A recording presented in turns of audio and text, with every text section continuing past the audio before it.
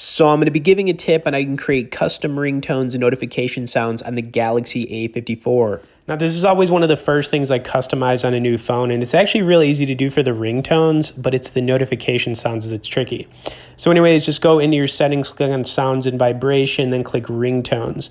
In the top right-hand corner, you'll see an option just to add a custom tone, and then you could really choose anything that you've got on your phone. I'm trying to see what I've got here. I just downloaded a song, so I'm going to add that.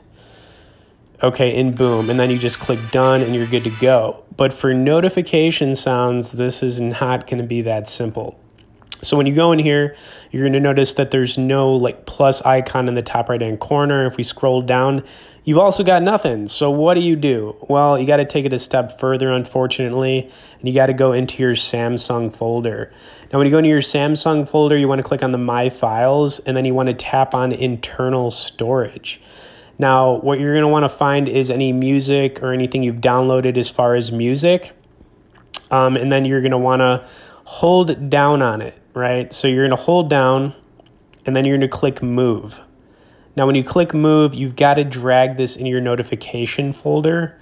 So we're going to go down to Notifications, click Move here. Now we're going to go back into our settings to see that that new tone or song or whatever is going to be in there. Clicked on the wrong thing.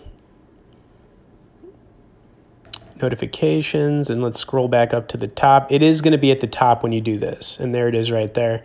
Okay, anyways, guys, hope this helps you out. Like I said, it's a little bit frustrating for the notification sounds, but once you get the hang of it, you're good. Thanks for watching this. We'll see you on the next video.